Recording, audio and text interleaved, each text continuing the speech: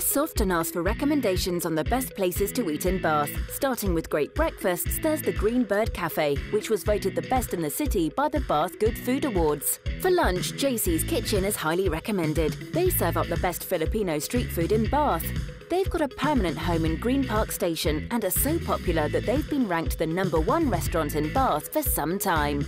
For drinks, coffee fans should check out Colonna Smalls. They have an award-winning team of baristas, including a 2-time UK champion and world finalist.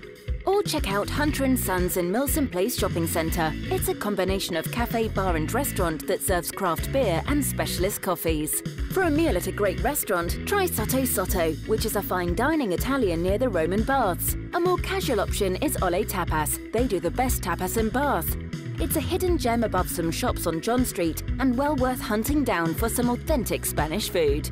If you like the idea of eating a meal made by a Michelin star chef, head to Clayton's Kitchen. Clayton's the owner. He's one of the youngest chefs to be awarded a Michelin star. The menu isn't over the top and it changes with the seasons, using the best of British produce and taking inspiration from French and Mediterranean cooking.